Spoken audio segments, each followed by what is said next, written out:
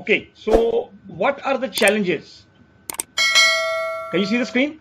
Yes. What are the challenges as a network security engineer or cybersecurity? So data leakage, 17%. This slide may be a little bit older, but these are the challenges right now. We have external hacking. I don't think it's a 5%. I think at least this is 30-40% nowadays. Data leakage, how the data can be leaked? From employees. Yeah. So maybe somebody copy any information from the internal machine and taken the file at home or somewhere. Okay. So for example, if you work in a banks, for example, or a financial institute, even you plug in your USB, it will not be working. Maybe you can't open your email, your external email, so they block you so many things from there. Employee mistake can be also happen. Mistakenly, you share some information, leak some information internally. Incident from the employee own devices. Nowadays, the number of own devices, for example, that's why there is one chapter in CCNA security, bring your own device, BOYD. So mobile, tablets, all these things, people want to connect them into the network. So now, mostly organizations, what they're doing, they have their internal infrastructure for their PC, laptop, for internal machine, and also they have a Wi-Fi system for the people to connect their own devices as well, which can keep separate from the enterprise network. Okay. So I know I have one client, for example, they have a policy that only Windows operating system devices can connect to the network. Okay. So recently they complained that, okay, this is not happening, so you need to take care of that. Okay, so this is the kind of policy. It depends on the company policy. Cloud computing, I think, is increased from 11%. Employees, so cyber attacks, I don't think so. It's 7%, but there are more and more cyber attacks. So internal, external, all the. So, but anyway, these are the challenges we need to be aware. Data can be leaked, external hacking, employee can make a mistake, incident from the employee itself, cyber attacks, and cloud computing. All of these. Okay. These are also some challenging in this faced by the small businesses nowadays. Employee using non-company devices to access the network. Risk from the third-party service provider. 19% IT department has another important priority.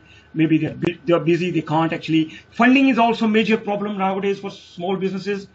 Struggle to find the good cybersecurity vendors or provider. Struggle to find the qualified cybersecurity professional.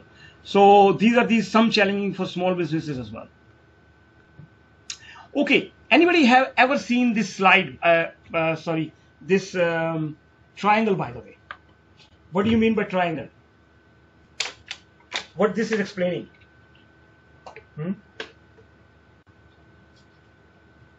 Tayyab, what do you think? Anna, any idea? Yeah, because I looked at this slide before. You never seen so? Okay. Right? Okay. I think they're all linked and they all linked. depend on each other, basically. Exactly. So if you look at the triangle, it has three portions: functionality, security, and ease of use. So these are the three things you need to, as a network security, cybersecurity engineer, you need to understand these things. So functionality, security, and ease of use. If I take this ball, let's say I want to secure my network, very, very secure.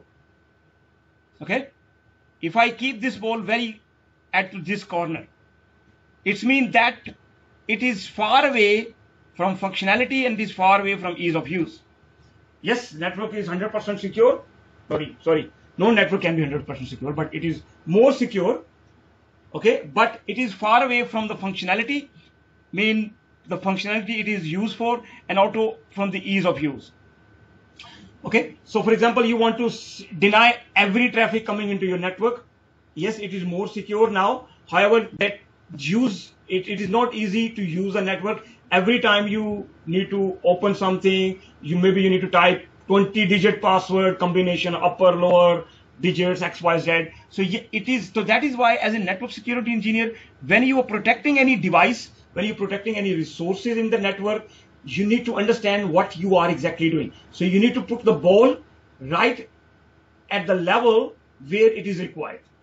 If you are putting the ball very close to the here, Yes, it's very easy to use, but you are far away from security, you are far away from functionality. Okay, if you need to use a mobile and you need to, every time you want to listen a phone or call a phone or use a WhatsApp, you need to type 20 digits. It's a difficult. Okay, that's why nowadays they are using like iris or these, so much more secure but easy to use as well. Okay, so that's why when you are creating later on, if you are creating a rule on the firewall or VPNs or anything, you need to understand where you are actually keeping the balls away. Any question? No? Yeah. Okay. Now this is very important, guys.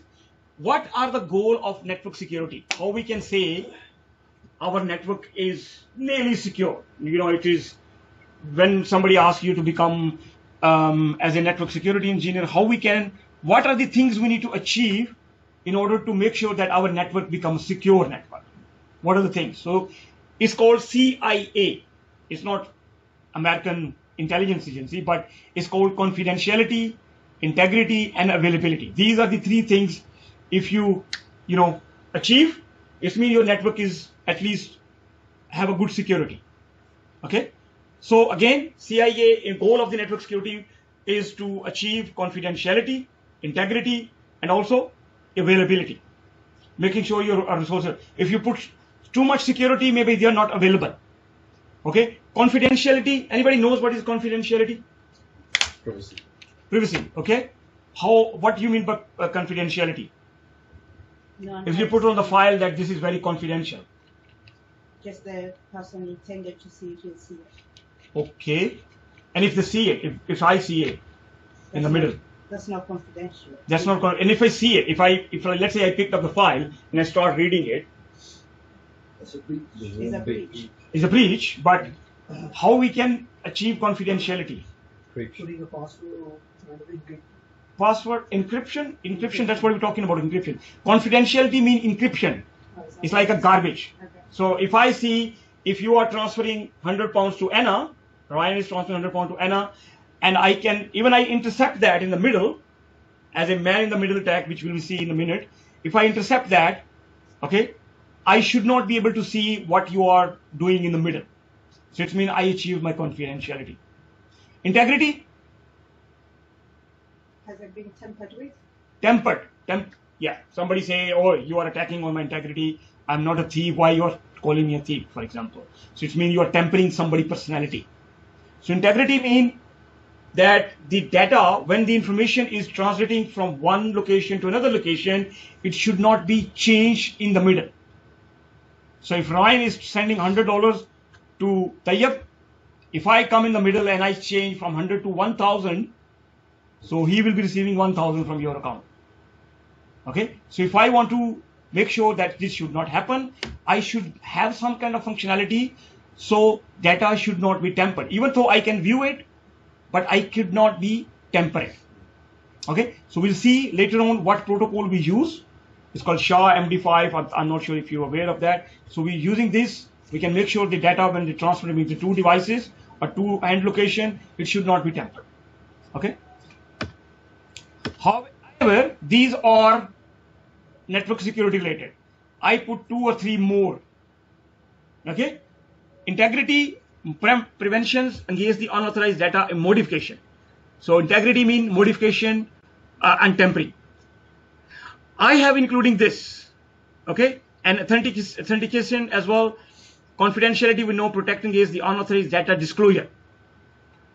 Privacy, provisions of the data control and disclosure. Availability, prevention against the data delay. What is non-repudiation? Preventing against anyone part of for denying of any agreement after that. So what do you mean by non-repudiation? Do you know about logging? Logging. What is a logging? Anybody knows? Sorry, what? Logs. Logs. Every network device generates logs. Yeah. For example, if I shut down this interface, it will say at that particular time, at that particular second, at that particular day, Mr. XYZ shut it down. Yeah? It's an event reporting. Event report. So it's generated logs. Every network device, or nowadays they generate logs. So for example, if somebody an intruder come to your house and you don't have a camera, and the police comes into you and say, you go to police station, Mr. XYZ came in at that time, but you can't produce any evidence because you don't have a camera. Maybe you install a camera later on, but if you have a camera which can take a picture, which can take a time and, at dates as well, so you can produce at the court of law, okay, Mr. XYZ at that time came in my house and he's stolen these things. So non-repudiation means somebody cannot deny that he has done. So for example, if you log into the device, just as a password Cisco, username Cisco, password Cisco, you say write erase and you go home, reload the device, everything goes down. Okay? If you do that, nobody knows because username Cisco, password Cisco may be used by this guy. But if nowadays network devices, they use their own username and password. When you go into an organization, you will be given, you cannot access the network device until you give a username and password. Why? So everybody has a username and password. Whatever you are doing, it is recorded in the back end. So even you, whatever you're doing, if you make any mistake or anything yourself, so you can't deny it. You can't say that Mr. Mazhar hasn't, for example, deleted that information. Okay?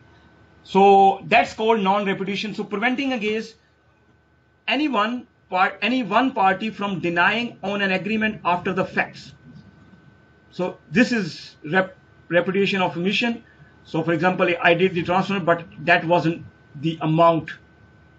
Okay? So he's tried to send 500, but in the middle of the John Doe, he intercepted that and he changed this information to 1500.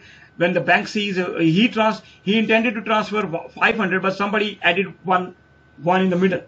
So goal of the this is non-repudiation mean he cannot deny that if he tries to do that. So sometimes you can launch some kind of inquiries to the bank that this wasn't me, this wasn't somebody else. However, they maybe check your username, password, token nowadays they have given you. If you own the token, it means it's you.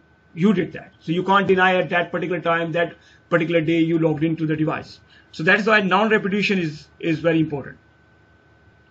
Okay. So this was a great warrior maybe in China. Know your enemy and know yourself can fight 100 days battle.